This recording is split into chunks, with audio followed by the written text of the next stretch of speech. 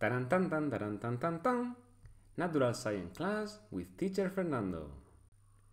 Interaction, the locomotor system.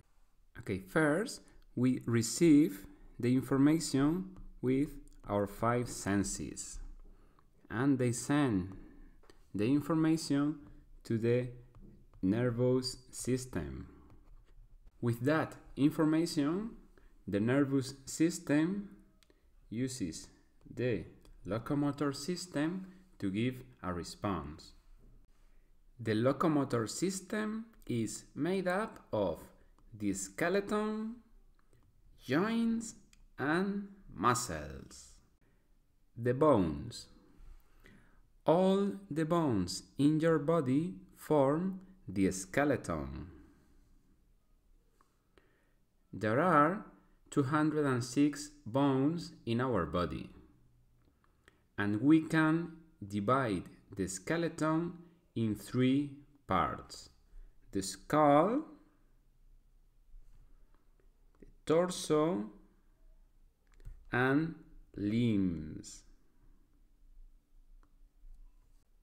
The skeleton has 2 functions. The first one is to protect your internal organs, and the second one is to support your body. Let's move on now to the muscles. There are over 600 muscles in your body.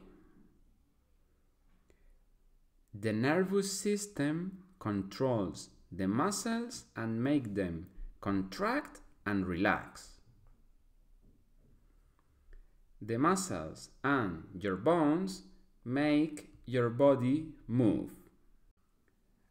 And finally, joints, ligaments, and tendons. Joints connect bones.